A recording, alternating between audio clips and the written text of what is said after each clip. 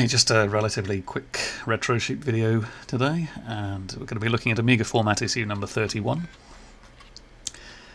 This particular issue had a little platform game on the cover disc called Doody, and I thought it was quite an enjoyable little platform game. There's the magazine, and here's the disc. We'll zoom in, take a look. No mention on the disc itself, just the Nightmare demo and a hatful of utilities. But get inside the magazine, there's a little bit there just inside the cover, and then turn over again and there's a small write-up. So this video is going to be about trying to get it to run on the original hardware, because there were one or two issues about this I think at the time. It's no problem these days because you've got the emulator and you can choose whatever ROMs you want to use or set whatever memory levels and what have you. But this time we're going to just load it as we would have done before. Sort of standard Amiga 500 with a 1.3 ROM. So there we go, we'll click Doody from the control console, it's included.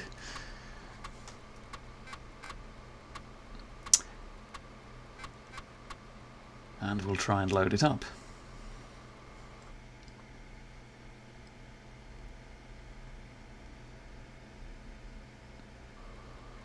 Oh no, we've gone back to the control console, it hasn't loaded. Was that just a one-off or whatever? Let's try loading it up again and see what happens.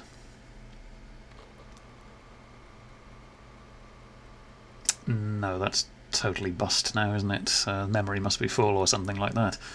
So, as I said just a minute ago, no problem these days. If you're using an emulator or something, just take your pick, choose your memory, you can get it to work no problem. But obviously you couldn't do that back in the day. You would have been using the original hardware. So let's just illustrate that point. Let's use something with a bit more memory. This is going to be the A1200. Okay, so there's no problem there. Same thing with the A500 Plus as well. There's enough there. No problems with that. Don't know what the problem is exactly, but it is something to do with the memory or the ROM version. But there is a solution, which was provided in Amiga Format, a subsequent issue, but I've looked through them all and I cannot find it. Luckily I seem to remember it, it's stuck in my head. So you just quit the console, don't load it directly from there, and then use the memclear command to get some memory cleared up, and then just load it directly with doody/doody. Now let's see what happens on the A500 with the 1.3 ROM.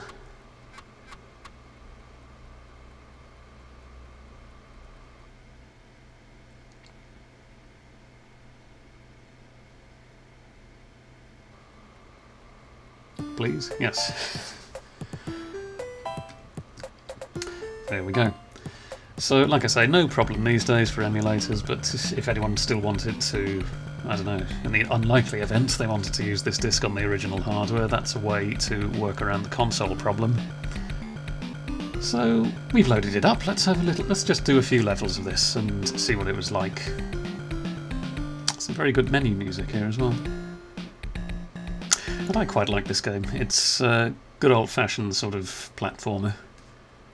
Would be a lot better with two players, I reckon, but still very good with just the one. So there's Doody, that's your character. You're an orange, and he's got a square pair of glasses as well. So you've got to hit the platforms beneath all the enemies, and then just nudge them off. Just like that. So yeah, starting off with green shell turtles. If the enemies get to the bottom of the screen, they get to the pipes at the bottom, then they'll respawn out of the top pipes and they'll be a bit tougher subsequently. So the green turtles, if they get down to the bottom and then through the bottom pipe and up to the top again, the shell will turn blue the next time they respawn and they'll move a lot faster. If they get to the bottom again, I think they turn sort of pinky purple and then they're sort of turbocharged.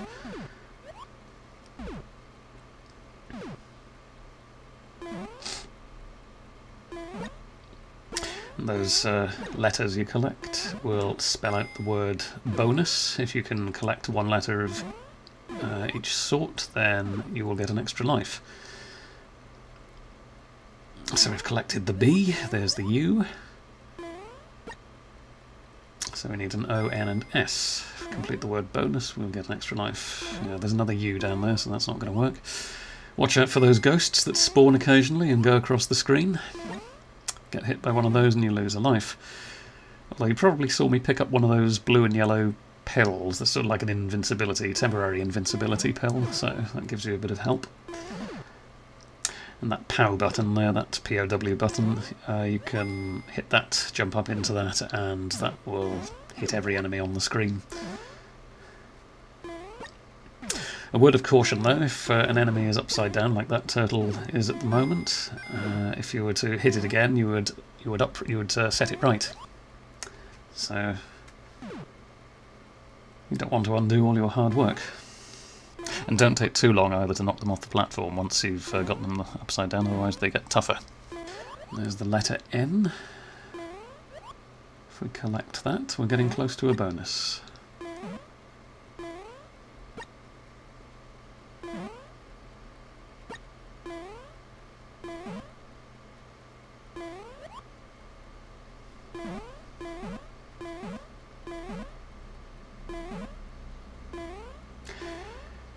So this is really good fun, very cartoony, you know, nice colourful graphics and everything. And I think this would definitely feel really good playing with two people. Yeah, it's a very small basic bonus round, collect all the stars before the time runs out. Just like so.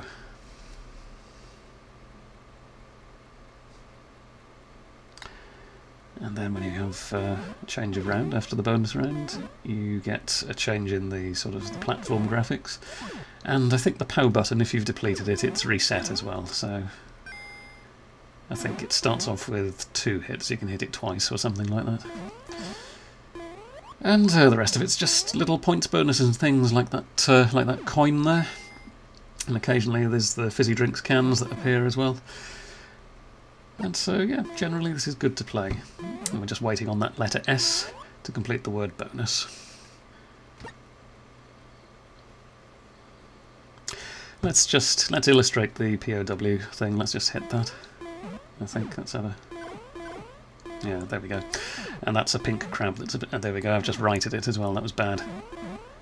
And they get a bit tougher as well. Those crabs. See, they need 2 hits before they get flipped over.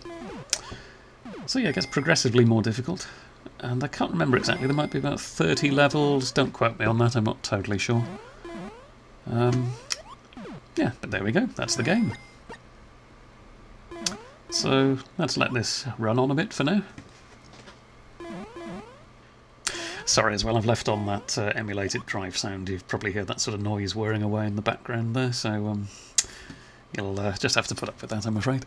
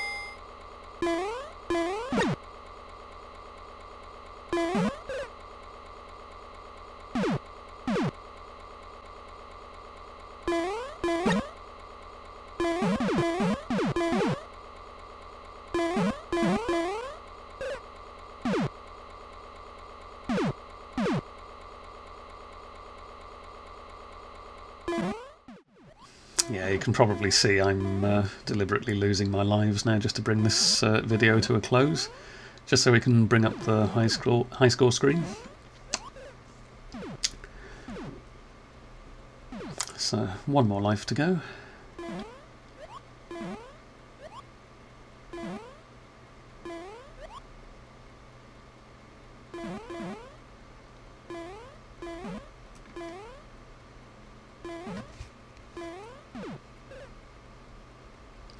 And that's that. And there we go. Enter your initials. And I just thought I'd bring this screen up as well, because this is some very nice sort of contemplative music. That's a very nice piece, I think. Let's just have a very quick listen.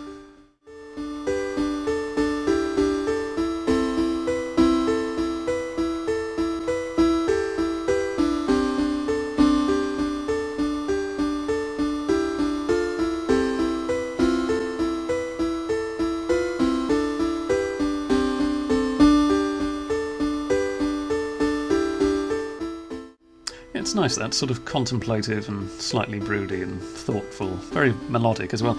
It's the sort of, for some reason it reminds me a little bit of a song called Memories, which is by Yngwie Malmsteen. It has that sort of instrumental mellowness to it. So that's that. It was a video mainly to show that sort of workaround, but we've seen a bit of the game. I think that control console was only used for about 3 issues of Amiga Format, and then they ditched it, so maybe it was creating too many problems for the discs. Who knows? Anyway, that's it. More videos to follow in the future, who knows, hopefully. Okay. Hope you enjoyed it. Bye for now.